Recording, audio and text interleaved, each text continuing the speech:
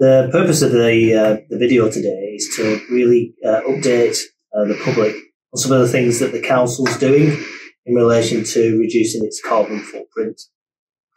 As a kind of large employer in the borough, it's important that we take the lead on these matters. I'm just going to give you some examples of some of the things that we've been implementing.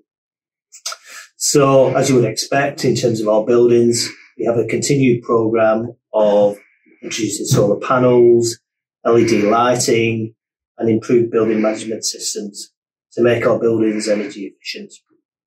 We have a rolling programme in terms of our fleet vehicles, looking to introduce the electric vehicles throughout our fleet in order to reduce emissions. So as you might expect, we continue to recycle all that we can.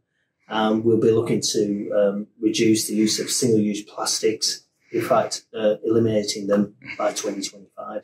When we purchase products, the green agenda is always in our thoughts.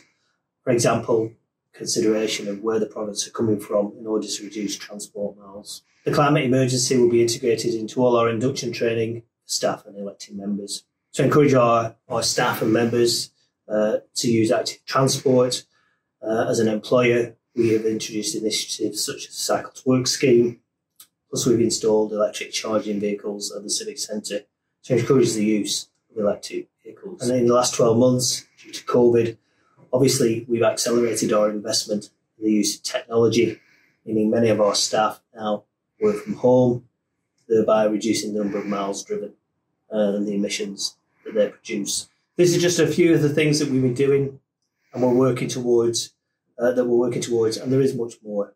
We'll continue to work with partners, businesses and residents in the borough and in South Ribble to share best practice and see how we can work together to help tackle climate change. Thank you. Goodbye.